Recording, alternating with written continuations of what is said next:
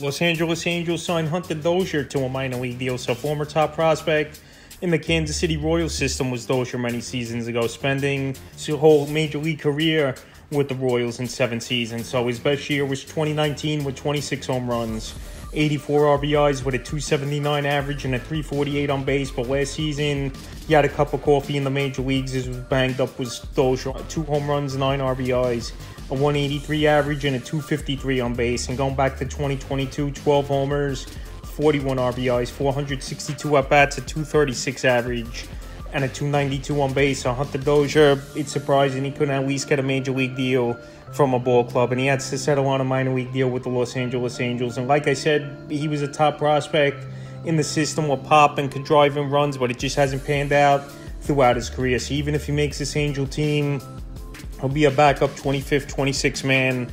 But it's a good depth move, and maybe this Angel team could catch lightning in a bottle. So obviously he's not going to have any fantasy value. So Hunter Dozier signs with the Los Angeles Angels, and we'll see if he could turn things around after it's been a bad few seasons for him where it looked like he was a player that was going to be something in the majors, and then injuries and just poor play have done him in the 2024 season.